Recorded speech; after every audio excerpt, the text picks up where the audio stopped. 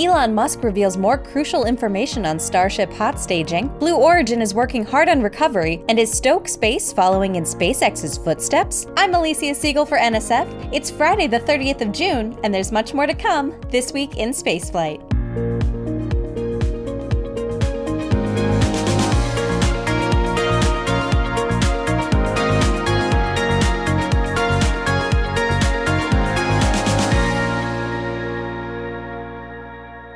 This week, we saw Blue Origin testing New Glenn fairing recovery out at the Cape. We first saw the company try this method back in January, but it appeared to have aborted after just one unsuccessful try. For this round of testing, the fairing half was transported to the turning basin near the vehicle assembly building where it was loaded onto a barge. This barge was later towed out to sea off the coast of Florida, where a helicopter hooked it up and lifted it to about 900 meters. Now this is where things seemed to go wrong during the January attempt. Keep in mind that New Glenn's fairing is huge. It's 7 meters in diameter and 22 meters tall. Flying a helicopter with a huge load like this is no easy feat. After the lift, the fairing is supposed to be dropped, and then a parachute will pop out and it will just gently splash down into the ocean for recovery. While this was not achieved in January, it does appear that it all went well during this latest attempt. Later on, we saw the arrival of the recovery ship Go America on Space Coast Live, with the fairing half on board, signifying that the operation went well, and it was, in fact, able to retrieve the fairing from the water. Now all that's left for Blue Origin is to try this out on an actual flight of New Glenn and have it come back from space. So, do you think they'll attempt this on the first flight, or will they wait until further into the program? Scientists have found proof of the existence of the stochastic gravitational wave background. Now, if that sounds like a mouthful, it's because it is. Let's begin from the start. Gravitational waves are ripples in the fabric of space-time and were first predicted as a solution to Einstein's equation of general relativity. Now, you probably know this already, but it's always good to take a refresher. The first detection of gravitational waves was made in 2015 through the LIGO experiment. However, the waves that it can detect are only those that are small in size and therefore higher in frequency. This constrains the kinds of events that we can observe to just black holes or neutron star mergers that occur only every now and then. It's long been theorized that the supermassive black holes at the center of most galaxies could eventually come close together, orbit around each other, and then merge. These events would create low-frequency gravitational waves that could then add up together and create a chaotic mix of waves in the background of space-time. This is what is called the stochastic gravitational wave background. So it's as if the universe was a vast ocean, and we're just on a boat within it, and sometimes we're able to feel individual waves in the ocean when they hit us. That's what LIGO does. But this background is like the small ripples that make the boat bob around as we move through the ocean. Since these are much lower frequency waves, their size is enormous. We're talking distances of light years between the wave crests. So in order to detect them, scientists have to use a clever detector: pulsars within our own galaxy. Pulsars are like stellar lighthouses. They beam radiation from their poles, and their rotation makes them shine towards Earth for a certain period that we can detect with great precision.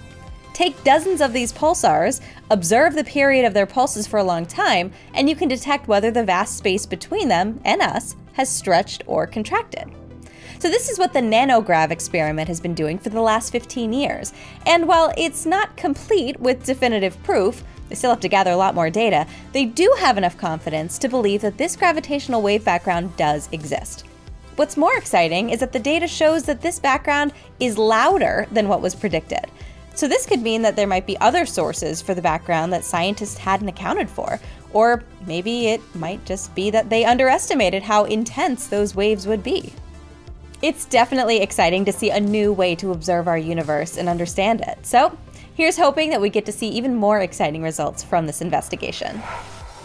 The most populous nation on Earth, India, has become the 27th country to join NASA's Artemis Accords. These accords are part of NASA's attempt to work with other countries to develop and establish what the agency calls, quote, a practical set of principles to guide space exploration cooperation among nations, including those participating in NASA's Artemis program. India's addition is notable as it's the first Asian country to sign the accords that is also developing its own human spaceflight capabilities. The country has been developing the Gaganyaan spacecraft to carry up to 3 astronauts into low Earth orbit and plans to perform an uncrewed test flight next year. Under this new cooperation framework between the US and India, the countries said in a joint statement that NASA would provide advanced training to India's future astronauts. India and the US would also develop a joint plan to send an Indian astronaut to the International Space Station in 2024, likely via a commercial crew vehicle. If all goes well, it definitely seems like there's a bright future ahead for India's human spaceflight program. Now let's go over this week in launches. This Falcon 9 lifted off on June 23rd at 15:35 UTC from Space Launch Complex 40 in Florida. The mission, Starlink Group 512, carried a batch of Starlink V1.5 satellites to low Earth orbit in support of Starlink's second-generation constellation. The first stage, B-1069, was flying for an 8th time and landed on SpaceX's drone ship Just Read the Instructions. This mission launched 56 more Starlink satellites into orbit, bringing the total launched to 4,698. The mission also featured the 10th flight of a Falcon 9 fairing half, an achievement which should not be taken for granted. This Soyuz 2.1B with a Frigate M upper stage launched on June 27th at 11:34 UTC from Site 1S at the Vostochny Cosmodrome in Russia. The rocket was carrying the Meteor-M No. 2-3 spacecraft into a sun-synchronous orbit. The spacecraft is the 5th in the series of Meteor-M weather satellites. Along for the ride were also another 42 small satellites that were deployed by the Frigate M upper stage. One of the other launches this week was Virgin Galactic's first commercial spaceflight, finally reaching the goal that the company was created to achieve. Takeoff of VSS Unity under its mothership VMS Eve took place on Thursday the 29th at 14:30 UTC from Spaceport America in New Mexico. Our own crew from NSF was out there, namely Jack and Doss, to capture the event as it happened.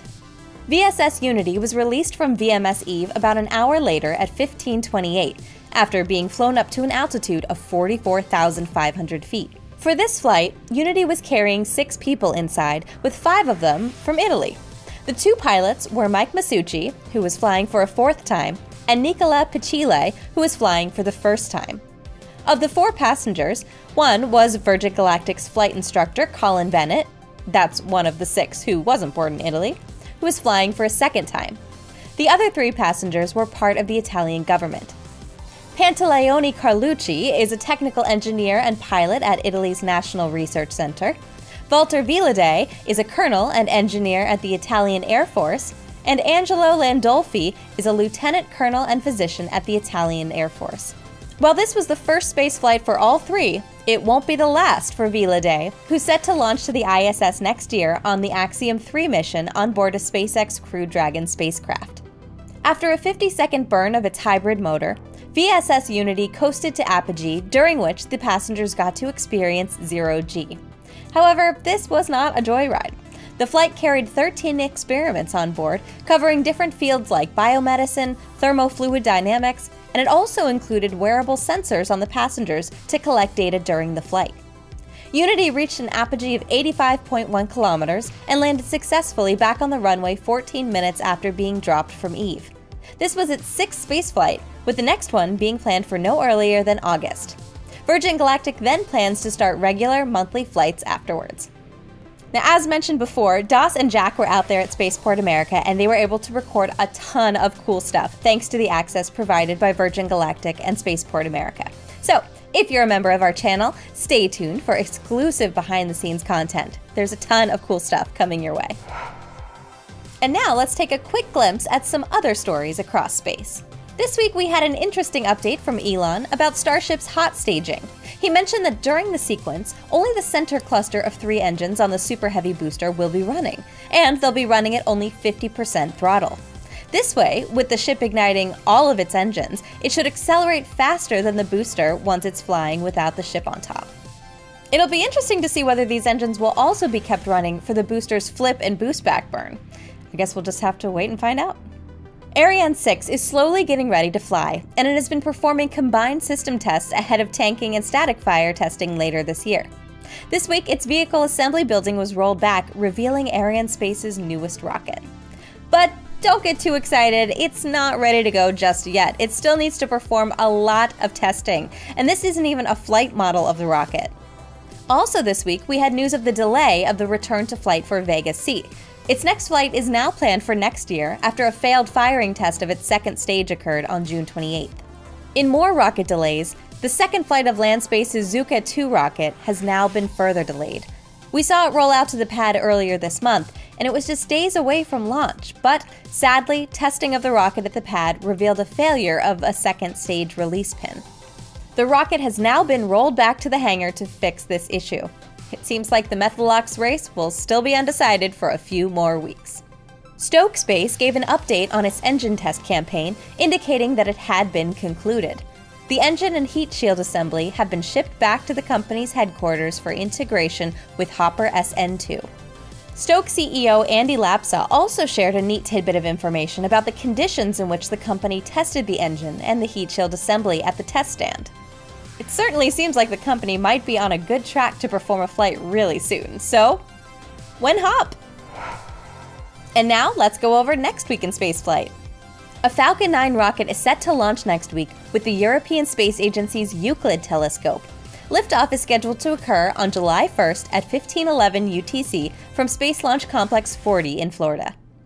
The last Ariane 5 rocket is ready for launch next week with the Syracuse 4B and Heinrich Hertz satellites.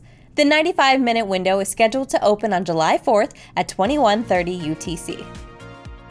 Another Falcon 9 launch is set to take place next week from Vandenberg, carrying a batch of Starlink V1.5 satellites. Liftoff is currently scheduled for no earlier than July 6th. And that's your weekly update of spaceflight news. We'll see you all again next week to recap this week in spaceflight.